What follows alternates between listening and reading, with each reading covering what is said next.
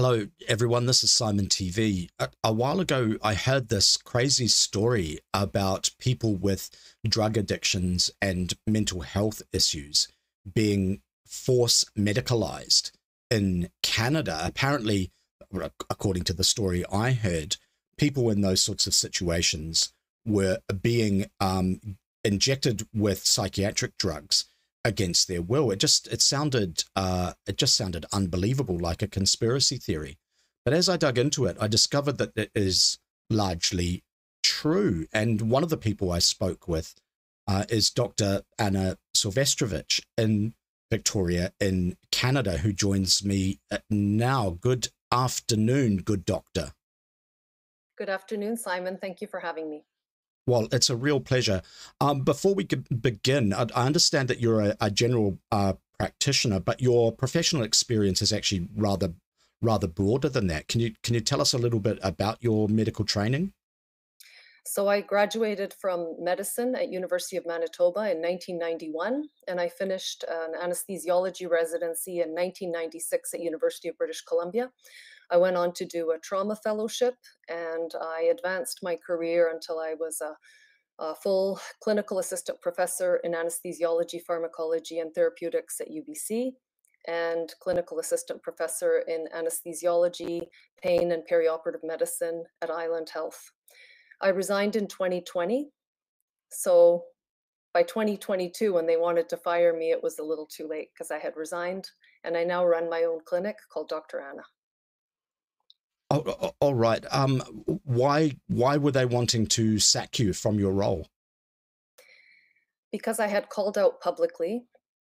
I made the mistake of actually naming people. I now have learned with legal advice, I had proper legal advice. You never want to name people. You do not want to disparage people.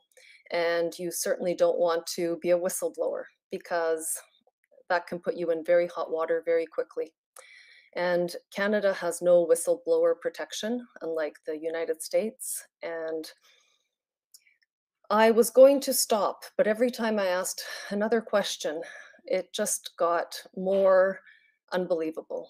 And so now, 3 years into this investigation, it's very troubling as to what is going on in Canada and just how corrupt the pharmaceutical companies are in their very aggressive marketing, using all sorts of methods directly to the prescribers, going through meta advertising library, going through marketing agencies like Agence Unique out of Quebec, and offering virtual medical education. And doctors that are drowning in paperwork and quite exhausted don't have time to research, and you generally trust the experts.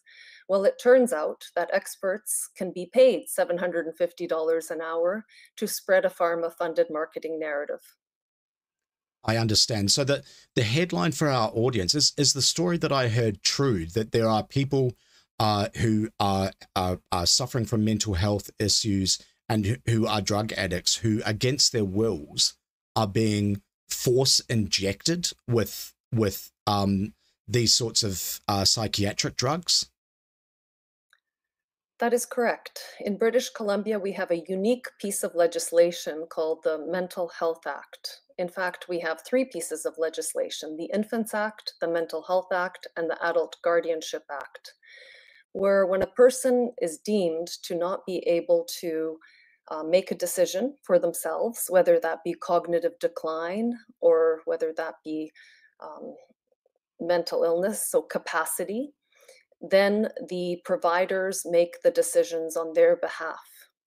And once a child is over 18, parents cannot advocate. And if a child is under 18, parents are often not involved in the care of that child. So to give you an example, a young boy can be prescribed a large dose of Prozac, commit suicide, and the father doesn't even know that he was prescribed this drug. That's outrageous.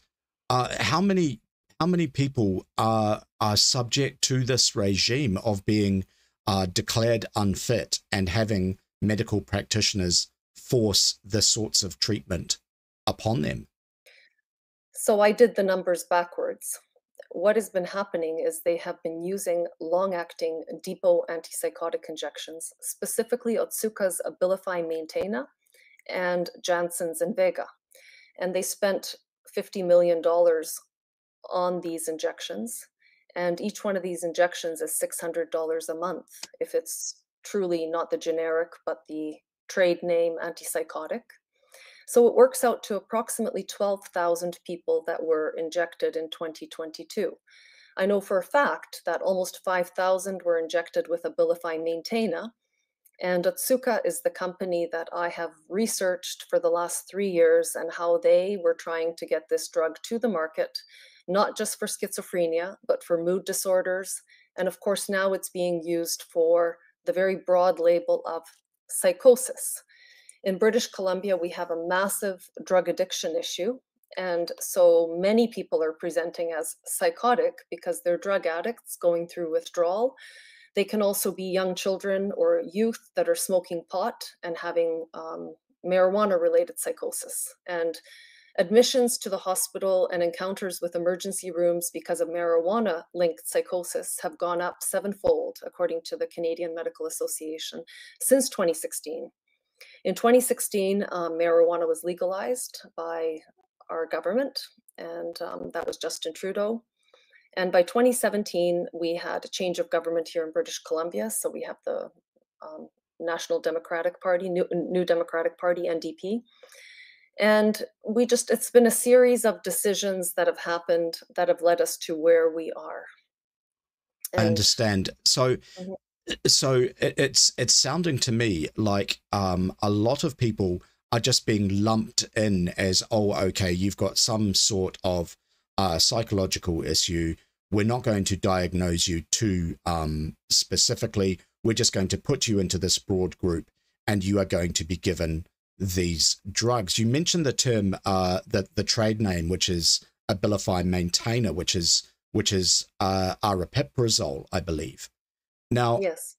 in this part of the world, aripiprazole is prescribed by a general practitioner, but never subcutaneously. It's never injected. It's only ever a pill. But it's sounding to me like it is the case, if you could please confirm, that this is being injected into people. That is correct. So in 2021, Otsuka decided to market a convenient injection. This convenient injection, you could enroll patients by calling a 1833-EXP-CONN number. And you enrolled them into this program called the Panorama program, at which point they would receive a depot injection of antipsychotic into 2 spots, plus oral injection, plus oral dosing of 20 milligrams orally for 14 days, I believe. And it was an initiation to the drug. And the problem is also in British Columbia that as we've expanded the scope of practice of nurse practitioners and pharmacists, as of November 2022, nurse practitioners can diagnose and detain people, and they can diagnose and inject these drugs and prescribe them. And the same goes for the pharmacies. So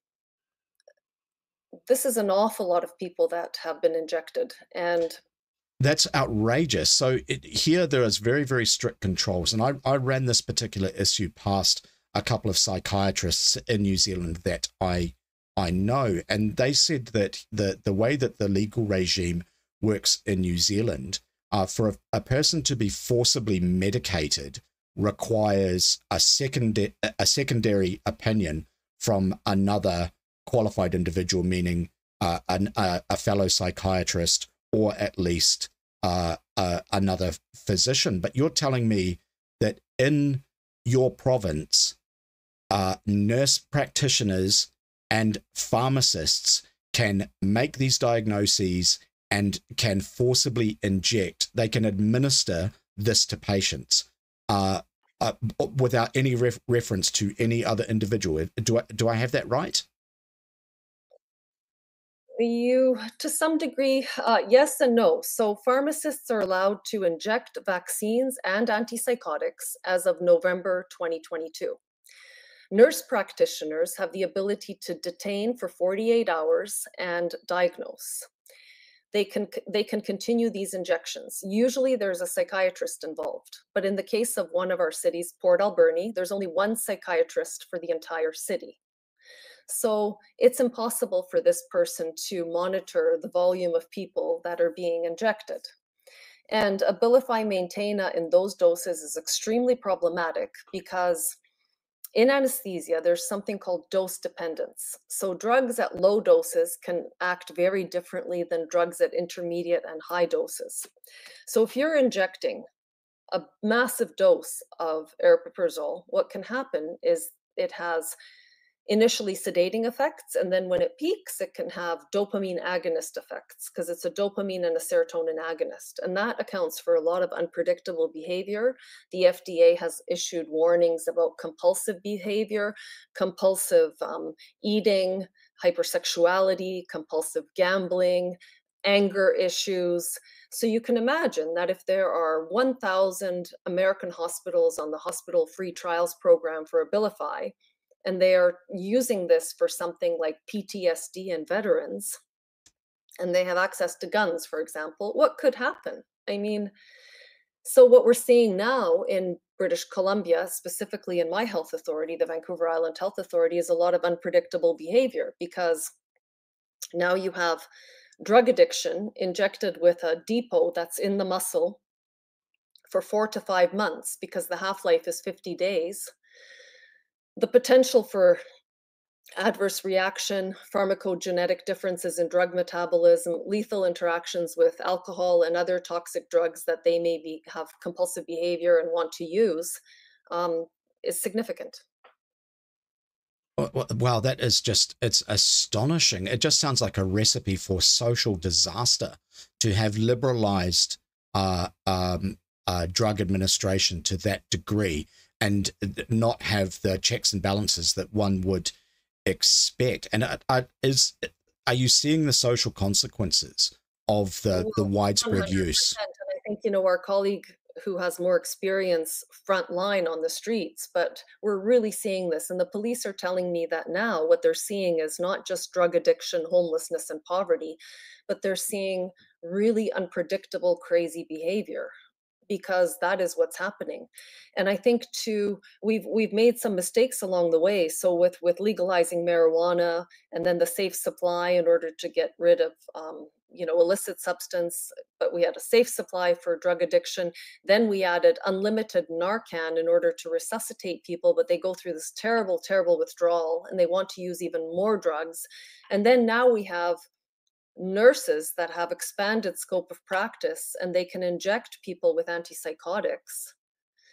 It's just been a recipe for disaster. For disaster being exacerbated by the widespread prescription of this. Now, tell me, if a patient decides that they do not want this drug, what is the process for forcibly administering it? What happens to that person? They're at home. They've decided they don't want to take this. They don't want to be injected with aripiprazole. What happens?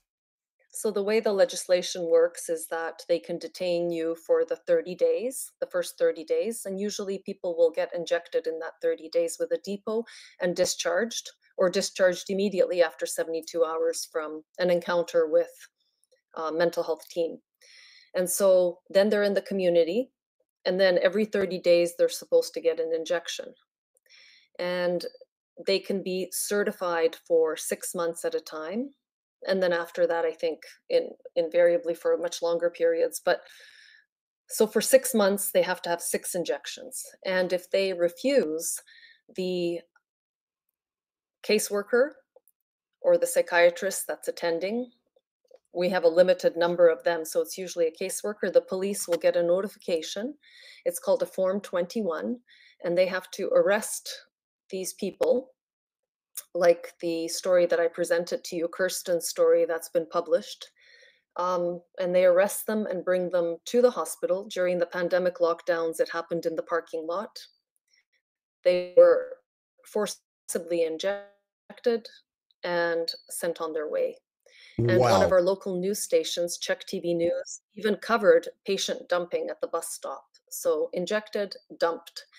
And sometimes with the uh, government housing, it's called Portland Hotel Society, they have to report to the hospital and they will sometimes get an extra $20 for showing up. Wow. So the police are going to people's homes, people who don't want to take this drug, arresting them and taking them to nurse practitioners who can hold them for up to 30 days and are forcibly injecting them. That's correct. This is just outrageous. How could something like that happen in a liberal democracy? So that's why it's been very difficult to stay quiet. It appears that it has only happened in two health authorities, Vancouver Island Health Authority and Fraser Health, which is Surrey. And when I asked the police, are they told anything about why they're arresting them? Their answer was no, they're just doing their job. It's called a Form 21. Well, it is astonishing. Has there been any political discussion about this from perhaps opposition parties raising the alarm about whether or not this ought to be public policy? So it's very surprising because we're in the middle of an election in British Columbia, and two parties, the Conservative Party and the National Democratic Party, NDP, New Democratic Party, they both feel that we should have more involuntary detentions because of the chaos that's happening on our streets because of drug addiction. Now, the problem with this whole involuntary detention is that we don't have the infrastructure, nor do we have the manpower. And so we, as in British Columbia, already have the highest rates of involuntary detention of people under the Mental Health Act. I think there was something like 30,000 last year. And all that happens are these forced antipsychotic injections of drugs that are not helping. In fact, Abilify Maintaina is making the situation 100 times worse. Okay, got it. Well, all right. So what about, is this an issue that the community is aware of? Are they aware that their fundamental human rights are being infringed in this manner and that it is exacerbating the social problems of drug addiction that Canada is experiencing? So most experts in addiction say involuntary is the wrong way to go, that it has to be voluntary. And even our voluntary services are at the moment overwhelmed. We don't have the capacity to treat addiction. We don't have the beds and we're not doing it. So why are we expanding involuntary? All that means is we will be paying more money to the drug companies and to these ACT teams, these teams in the community that go around and can inject people with these drugs. And it's a problem because it's a pharma marketing funded agenda. And there is a nonprofit that I'm not going to mention their name because they've threatened me legally, but they're very much in BC wanting more forced involuntary injections. In fact, their CEO has stated that 1 in 30 people in British Columbia has psychosis.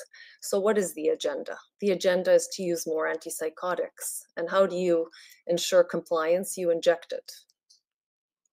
One of the pharmaceutical companies which is pushing these drugs is Otsuka, I believe, who advertises heavily with Meta, the company that owns Facebook. And I understand that until recently, until you started speaking about this issue, you had something like 35,000 followers on Instagram.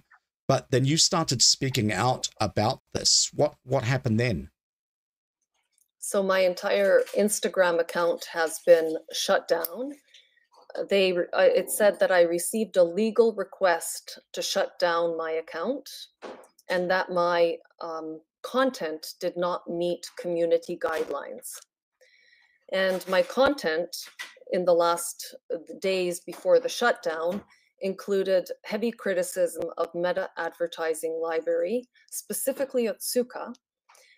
Pharmaceutical companies purchase entire domain names like asthma.com. Otsuka presents itself on Facebook under an organization called the Society of Valued Minds. And as of August 2024, they started very aggressively marketing to kids. They had campaigns to caregivers and to children, and of course, all their advertising is antipsychotics. They want your information, they want your IP address, and they want to keep bombarding you with ads for Rexulti, Brexaprazole, and Abilify. Wow, that's astonishing. So, okay, so that shows collusion between the pharmaceutical companies with social media companies, at least Meta slash Facebook, Instagram, Yeah, and I really efforts. do. Yeah, I do believe Musk on X is very well aware of what's going on. They don't. One company, Lilly, was advertising on X, but generally, pharmaceuticals are not advertising on Twitter. But they certainly are on the Meta advertising platforms. And a long time ago, it was Allergan started this. Allergan started collecting patient data for cosmetic injections in 2008. And then it started, the Canadian Consortium of Early Intervention in Psychosis started collecting patient data. So we're collecting data. Data is very valuable. And social media is pretty dangerous because people are not suspecting that this is actually pharma advertising to us. I get it, and they're also suppressing voices who are raising the alarms about this, both medically and in terms of the social impact that these things can have. One would think, given the worldwide experience throughout the pandemic, that these organizations would be a little bit less forward in their approach to doing these things. It seems to me to be just blatant. It seems to be completely out of control. There's a professor in Canada, Dr. Joel Lexchen, has written extensively on the topic about doctors in denial. And it appears that there's always a small minority at the very top, the 2%, that will do anything to spread a pharma marketing narrative. And that is exactly what's happening. And of course, they're educating all the others using technology. So Agence Unique is one of these marketing companies in Quebec that grew exponentially during the pandemic with Pfizer and Otsuka dollars. And so they hired experts, and people would log on, whether it's pharmacists, nurses, whoever, and get all the latest information. And it seems just so convenient to have an injection for mental health, doesn't it? But there's, mental health is such a diverse um, group of symptoms, and it's very naive to think that we can have an injection and that's going to solve everything and see you later without monitoring anything. No EKG, no lab work, nothing. And Kirsten's story that was published in Capital Daily that I shared with you is completely shocking. And she was tortured. She's been tortured for years now. She's off the injections, but now they insist on oral aripiprazole, which I'm not sure she's taking. But then they say if she doesn't take it, they will take her daughter away. Her daughter's 13. So when the ministry gets involved, we have big problems sometimes with. I always find when there's just a little bit of knowledge about a topic and a lot of power and incentives, pharmaceutical incentives, whether that be free product or a $3,000 honorarium for enrolling someone into a program, the moral compass is flexible and ethics are flexible. Well, we've certainly seen that over the last few years. Well, listen, this is such a broad topic, and I think that I'm very much going to have to dig into this with you again. And I would like to invite you to participate in a Simon TV Live so that we can talk about this issue and provide the audience with the opportunity to ask you questions and engage. If you would like to do that, it would be wonderful to have you.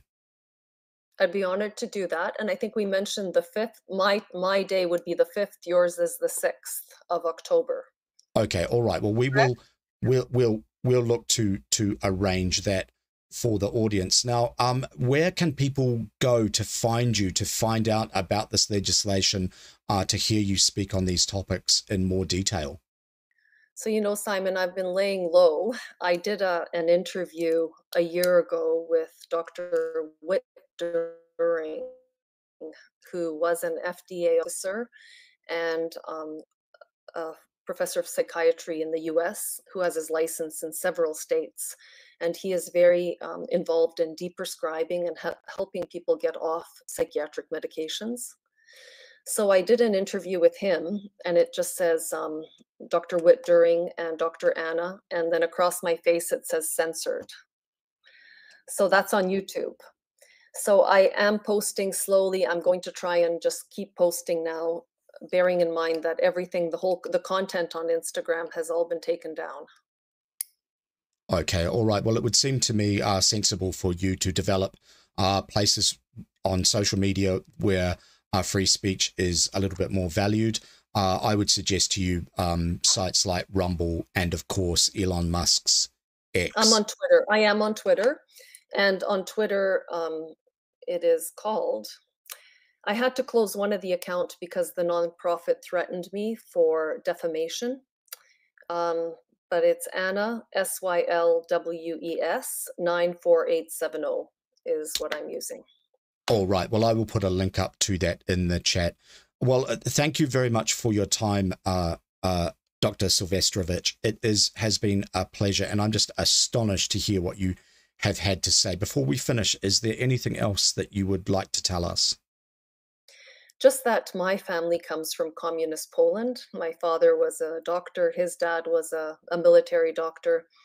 And I can tell you that antipsychotic injections every 1 month, 2 months, 3 months, or every 6 months even, I believe Israel has a Q6 monthly injection, are bioweapons. This isn't mental health care. This is what's used to keep people quiet. And in Russia, back in the 40s, 50s, people that were political opponents would be locked up and labeled soft schizophrenics. All right. So for this to be happening here in British Columbia is very disturbing. Wow. Okay. Well, thank you again for your time, and I will look forward to having you, hosting you again on Simon TV so that we can dig into this some more. Thank you for joining me today. It has been a real pleasure, Dr. Anna. Thanks, Simon. Take care. Wow, everybody. What did you make of that? I think that was just astonishing. It is incredible to hear that people are being forcibly medicated in that manner inside a Western democracy. I want to dig into this issue some more. I'm going to definitely get Dr. Sylwestrowicz back on Simon TV, hopefully on one of my live shows, so that we can ask her some questions as an audience and dig into it. It's a broad topic. She's obviously the expert that we need to talk to about it. Thank you for joining me. This has been Simon TV. Bye-bye.